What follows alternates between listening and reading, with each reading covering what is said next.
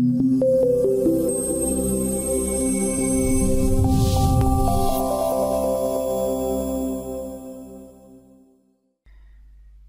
this video we're going to show you how to simulate a frame on a door, a shaker style frame. Now you can do this with bar materials and create a frame assembly, but in this example we're just going to go into the structure menu and use two functions, thickness split and inner tooling. So I've got the door selected here, and over in the properties menu let's go to structure, edit, thickness split, which defaults to splitting the panel into two. Let's just click OK. So we've got our two panels.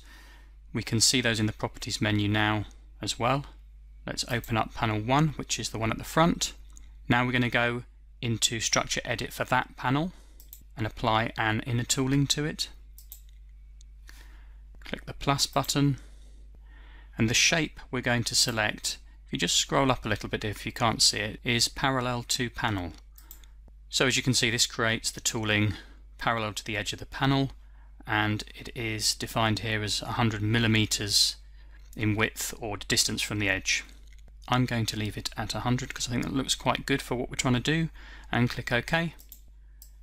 And here in the 3D you can see that simulated shaker frame, which is just a cutout from a panel. So that's a nice quick alternative. Thanks very much for watching. Goodbye.